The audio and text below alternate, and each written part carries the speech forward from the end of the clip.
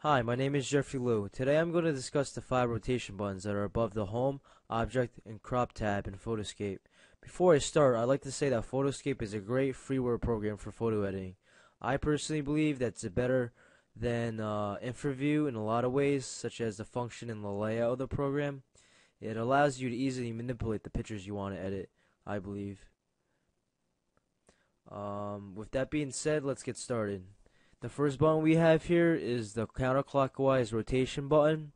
As you can see, it rotates the picture counterclockwise. Pretty straightforward. The next button we have here is the clockwise button rotation tool. As you can see, it rotates the picture clockwise. And the third button we have here is the mirror button, which mirrors the picture in a way so it looks like it's reversed in a vertical position. And the fourth button we have here is the flip tool, which basically, if you click the button, it flips the picture upside down, and if you flip it again, it brings it back to its original position. And the last button we have here is called the rotate arbitrary. If you click on it, it brings you to a browser where you can scale the position of degrees of the picture you want to have it rotated. As you can see, if I bring it more to the right, it rotates it clockwise while it zooms into the picture.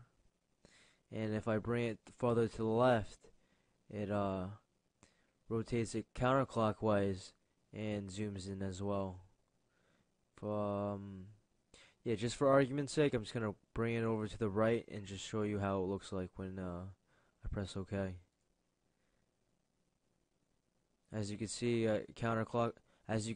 clockwise, that it rotates and zooms in. And if we click on the rotate arbitrary button again and click on the rotate tab, there's different overflow methods that you can manipulate the picture with. As you can see, you can change the background color from the picture. You can warp it, or wrap it I should say, which is pretty interesting.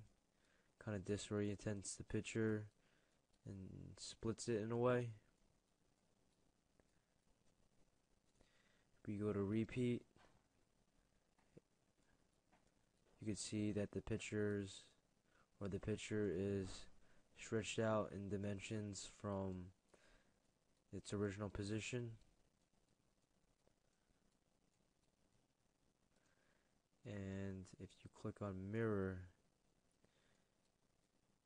you can see that it does an interesting effect to it as well. And that's basically it. Thank you for taking the time to watch my video, and have a great day.